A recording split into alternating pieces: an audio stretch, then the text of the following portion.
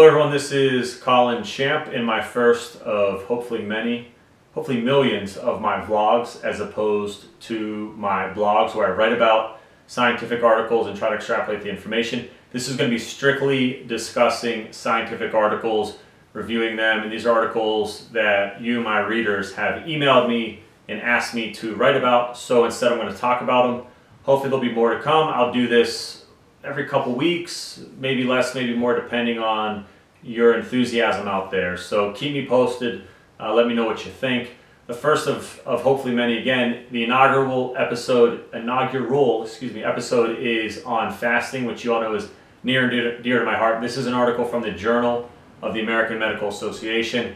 This is a big player in the game. In this article is prolonged nightly fasting and breast cancer prognosis. And what this is a study assessing over 2,400 women with a history of breast cancer. These are women without diabetes, and they were part of the Women's Healthy Eating and Living Study, the WHELS study. This is a study where they put women on a low-fat, plant-based diet to try to get them to lose weight and do some other things. That part of it failed, which is probably not too surprising. As we know, low-fat diet's really not so healthy overall. Some other thing that irked me about this study, this is tangential, but a plant-based diet, if you know what it is, please let me know, because I've never had anyone ever actually tell me what it means in any tangible way, shape, or form. I hate when nutritionists and dietitians tell patients and other people to go on a plant-based diet. Nobody knows what it means. I had a paleo-esque diet. It's my own little modified paleo diet. And each plate that I eat off of is full of vegetables. The majority of the plate is vegetables. I think few people would agree that I eat a plant-based diet, though it's certainly very plant-based. Nobody knows what a plant-based diet is. Neil deGrasse Tyson doesn't know what a plant-based diet is, and God doesn't know what a plant-based diet is. So let's stop telling people to do it, because it just is confusing them. Much like a low-calorie diet, that's a whole different issue. So what these authors of the study did was they estimated nightly fasting in these women during a 24-hour dietary recall that was done at baseline, at year 1, and at year 4 from women in the study.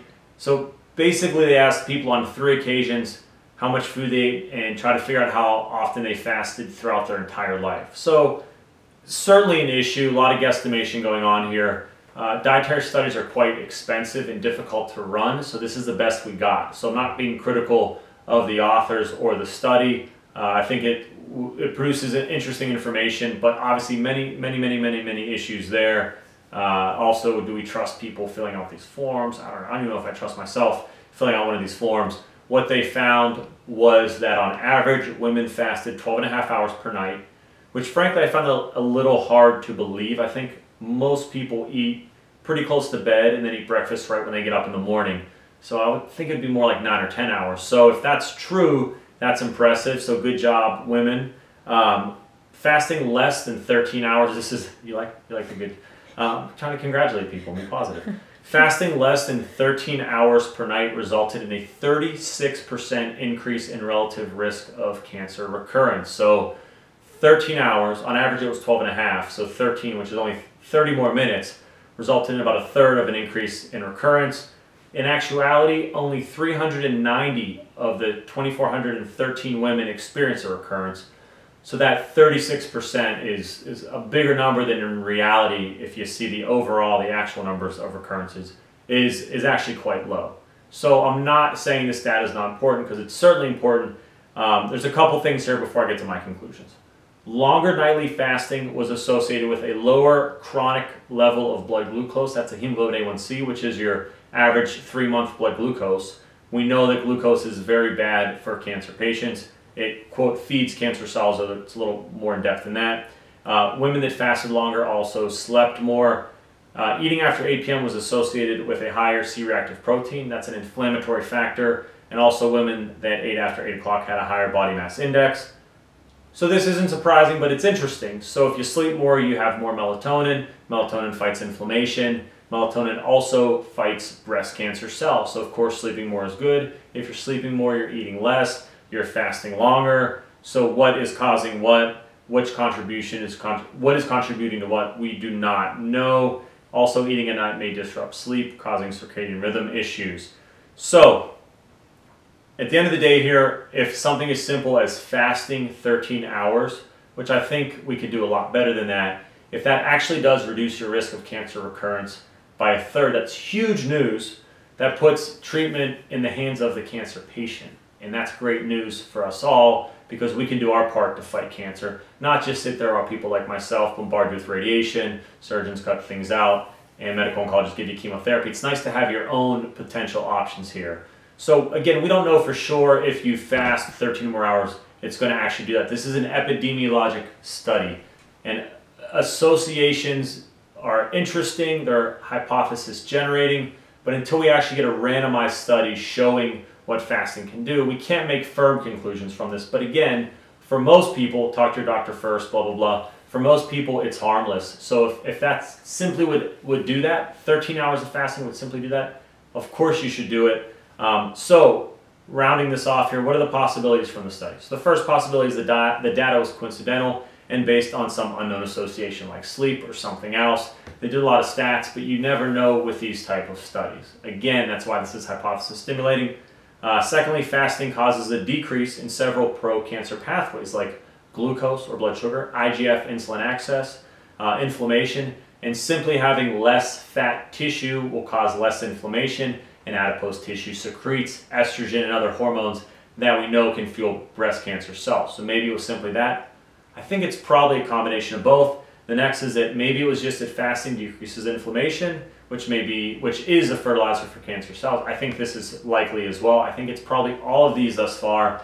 And then moving on, maybe it's just that fasting simply decreases calories, which helps reduce the risk of cancer recurrence, which to me sounds too simplistic. Calories are a lot like plant-based diet. Nobody knows what the heck you're talking about. And calorie-restricted diets in themselves don't work very well, and they really stink to do. People who fasted longer simply slept more, and that made all the difference. It's possible. I don't think that's the case. I think it's part of it. But again, we don't know. But in summary, if simply fasting 13 or more hours reduces your risk of breast cancer recurrence, would I do it? I would. Can I recommend it to every patient out there? Realistically, yeah, but again, it's individualized. I myself fast twice a week at least. I fast Friday night. I have dinner at 5 or 6, depending. The Denny's early bird special. And then I don't eat again until noon the next day. And I do the same thing on Saturday night, again till Sunday. So I get about 2 16 to 18 hour fasts in. Sometimes I do a 24-hour fast. I have friends that do fasts more often during the week. I have friends that do periodic eating windows, those kind of things. You got to see what works for you. But I think fasting for a lot of people is probably an easy way to potentially help out with some metabolic issues, whether that's cancer or some other things. We'll talk about that more in the future. Last but not least, while I was really excited about this study, the results fell flat somewhat on me, but it did pass my grandma test. You're thinking, what is my grandma test? When I asked my 95-year-old grandma, when I read the study to her and tell her the results, I see how she responds, and she said, of course eating less, or of course fasting for a longer amount of time decreases your chance of breast cancer recurrence.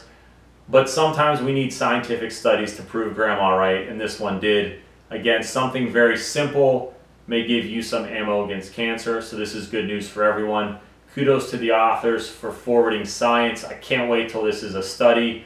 I'm not going to hold my breath for a randomized study because these are expensive, but maybe in 2015 when we're on, episode 5 million, we'll talk about it then. Everyone have a good week. I hope you enjoyed it. Any questions, give me an email, of course. Send me articles that you want me to discuss. Things you like about this, let me know. Things you don't like, let me know. I'm open to constructive criticism. Check out my website, colinchamp.com, and then I'll post all these Twitter, whatever the heck all these media things are, up here in a second. So I hope you liked it, everyone. Everyone have a good week and try to stay healthy out there. Bye-bye.